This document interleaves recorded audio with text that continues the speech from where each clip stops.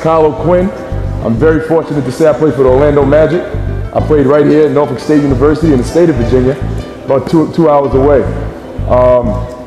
Some of you guys may know, some of you guys may not know, but I was a part of the upset 2012 when Norfolk State beat Missouri, so that was very big in my basketball career, but that's the end of my college career. That was the end of my story.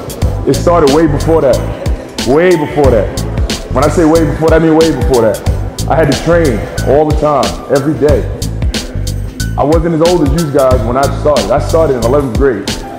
Started playing basketball in 11th grade, and when I finally got my chance to play, I blew it. Wide open layup, I threw it off the backboard. I was like the worst kid in the gym. That's when I had to make my decision. What was I gonna do? Was I gonna be the kid that just tried to get by luck, being tall? Or was I gonna be that kid that trained hard and tried to beat other kids out for the same spot they was trying to get? Fortunately enough, my parents, they helped me out. They put me in a training facility. They got me with a guy. I matched up with him. I worked out with him 3 times a day before my senior year of high school. When I say 3 times a day, we went 3 times a day. We went in the morning, we went around noon time, we did conditioning, and at night, all we did was basic stuff, learn how to catch the ball, footwork and things like that, because I had to prepare for a senior season, not only not knowing what it may turn out to be, just to make my parents happy, just to be satisfied that I worked hard to get to this point. It's a privilege to play varsity basketball, and I wanted to do that. I didn't know how far it could take me, but I knew that the time that I put in the gym, it'd pay off at some point. Okay, fast forward a little bit. Into my senior year, I had a great year. I ended up averaging 20 points, 12 rebounds. Still, I wasn't good enough.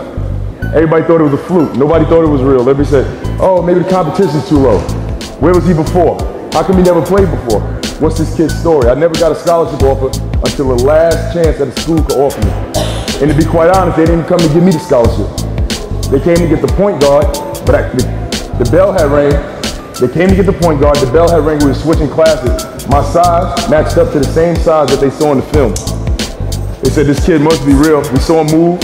He's 6'9", 6'10", he can move like that. Let's give him an honest shot. They came to my house that evening. They gave me a media guide. I said, can I come to the school today? They said, no, it's too early. I'll come next week. They offered me a scholarship as soon as I got to Norfolk State that week. So that scholarship wasn't offered when I got to that school. That scholarship was offered when I missed that layup. When I blew my chance my junior year, when I embarrassed myself in front of the whole school and made a decision that I wanted to train as hard as I could just to be satisfied with myself and make my parents happy, not let them feel like they wasted their money. Fast forward. So freshman year, it was tough. First time I ever played organized basketball against competition. I was 18 years old playing against guys 24, 25 years old. I wasn't ready. But I had to get ready. Just like I got ready for my senior year, I had to get ready. Either that or just fall behind, but I wasn't gonna fall behind because my parents were happy. They go into every game. I wanted to make them happy. So I got in the weight room. I kept working. That's when I met Walt Webb.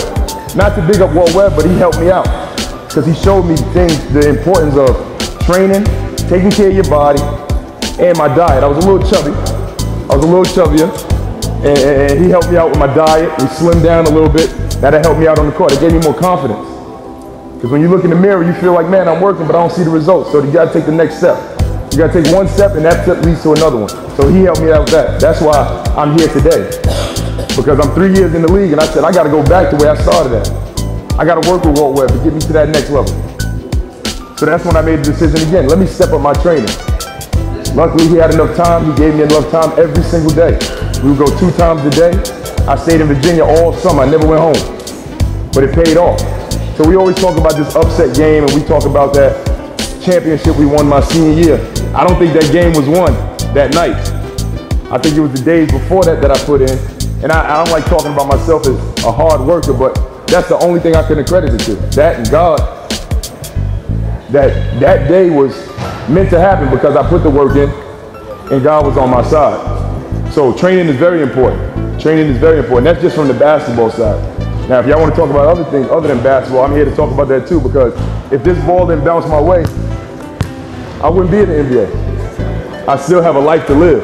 So you got to use this basketball just for what it's for. Just use it. Just use it. You can get education out of it. You can travel the world. You can meet a lot of friends. You can meet a lot of great people. If I never made it to the NBA, I'll be all right. I went 4 years college. I traveled all across the country playing basketball. I made my parents happy. They got pictures in the living room they'll never take down. You understand? I got film from great games. We could talk about that forever. If I never made it to the NBA, I'll be okay. But this basketball is a very, very good opportunity to make your parents happy, get a free education, discipline yourself. You can self-check yourself. When you get a little older, if your shot not right, you got to put yourself back in the gym. That's responsibility on your part. Your parents can't. That's not taking out the trash. That's not washing dishes. That takes you from boy to a man. That's why I always say Norfolk State took me from a young man to, a boy into a man, because I had to make decisions with the whole college atmosphere, keeping my grades up tight, being sharp on my game, and even when I thought I was sharp and it wasn't sharp enough, I had to sharpen it some more. All that I had to do on my own. Not saying I had to do it all on my own, but I had decisions to make, and I think, I want to say I made a couple right decisions. So that's basically my story as far as going into college. I mean, we can talk about how I got to the NBA. That wasn't sweet as well. So we had that great game and everybody said, well, it was just one game. I said, man, when y'all gonna give me a break? I had a great game. I feel like I'm at the top of my basketball career. I'm on a high. My parents is happy. I always talk about my parents because I love my parents. They're the greatest parents I ever had. They're the only parents I ever had. So they happy. I'm like, man. So finally, I get to the end of my college career. We sitting there. We got to make a decision. I'm not going to school no more. I kind of want to make a little money playing basketball, but still, I have people doubt me. So there's 30. How many teams in the NBA? Anybody know? 30 teams. I worked out for 20 teams in the NBA. Usually, guys work out for 6 teams, maybe 8. I worked out for 20 teams in the NBA and did all 3 combines. So considering, I pretty much worked out for every team in the NBA just to go 11 picks from the end of the draft. So it doesn't mean that because you do all you need to do, you do all the right things, it'll still work out. No, I'm not here to tell you that. You're still gonna have doubters, you're still gonna have some people that say, maybe it's not the realest thing ever. But I did all that work to get my name called in the 49th pick, almost at midnight when everybody else was partying that their name was already called. So I'm sitting there sweating, but I still have my parents next to me and they ain't mine. They were still smiling, so I was happy. You know, so all that work that I put in, I felt like I put in, as high as I felt I was still brought down. I still had to get back to the training part. I still had to make my way onto the team. I still had to prove people wrong. I had to go in 20 gyms. I had to let people know, listen, this is the real thing, you know? This is what I have to offer. And when I sat down that night, I was totally comfortable sitting in front of that TV because I felt like my name should be called. And if it wasn't, I did all I could do. I couldn't do no more.